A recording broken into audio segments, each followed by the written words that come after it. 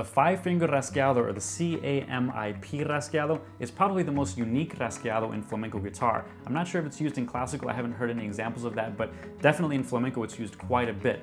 And it's very nuanced, so if applied wrong, it can sound really kind of bad. It can make you sound like very much a beginner. I'm Alonso from DiegoAlonsoMusic.com, and today I'm gonna break down the 5-finger rasgueado for you to show you exactly how it's applied, show you all the tricks to get it to sound good, and show you some exercises as well.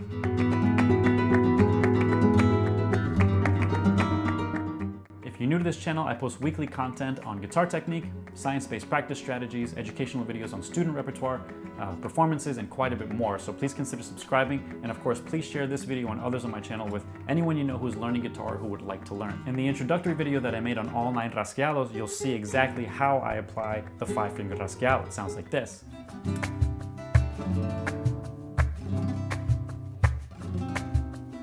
So let's dive right in again, add those exercises, and make sure that you are doing this the right way. This strumming technique is a little bit funny. It's a little bit tricky to get. You want to make sure, once again, just like all the other videos, your setup is right, lower back comfortably straight, no hunching at the neck or the upper back. Make sure you've got a little bit of flexion, comfortable flexion in the wrist, no ulnar deviation, or minimal, very minimal, and your forearm or bicep is resting comfortably on the side of the guitar, all right? So this one is kind of like the previous video that I made in the series, which is the CAMII video, except we're gonna eliminate the final I upstroke and replace it with P. So all the movements in this one are gonna be going downward. So you're gonna go CAMIP, but they're not separated like that. It's more together, right? What you're gonna notice that's very different in this strumming technique versus the other ones is that I'm moving my arm this time, right? So I'm not fully extending my fingers. I'm going to extend almost all the way, and before I get all the way out, I'm going to start the other finger. So it's C-A-M-I-P, C-A-M-I-P, right? And it sounds like this.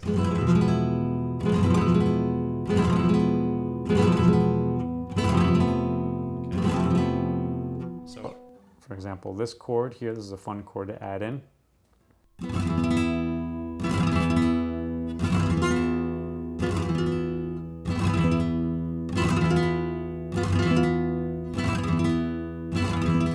Okay, so to practice this one, you really want to just go slowly. It feels kind of sloppy a little bit at first. But the key is going to be to think about just doing this with your arm. Fingers in order. Just practice like this. C-A-M-I-P. Just go this slowly. Okay?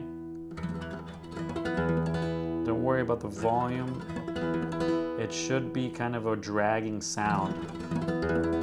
Okay?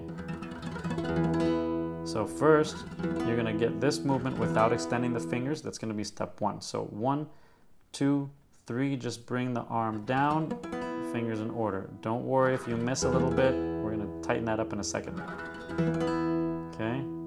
All right, make sure your pinky hits first, then the C finger, A, then M, then I, then P.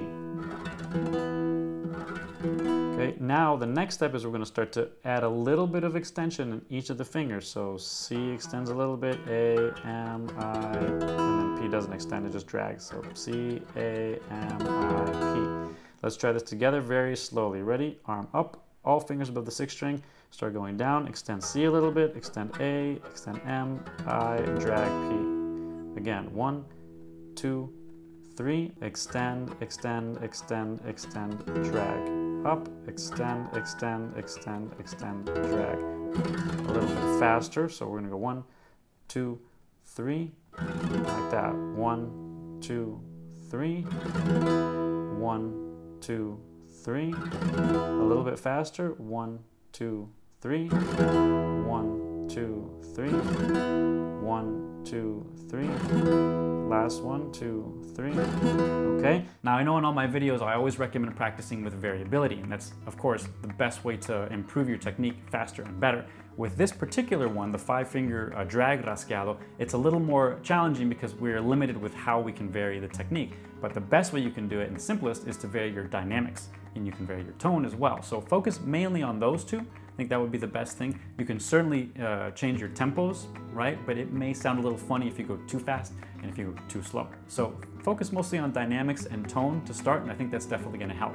If you like this video, then you might be interested in checking out this video here on the arpeggios, 3 fingers, AMI. And of course, if you haven't seen it already, definitely check out the introductory video that I have on all 9 rasgueados here. But before you do that, don't forget to click the like button to help this video appear higher in the search results, and of course, click the notification bell so that you know when I post another video.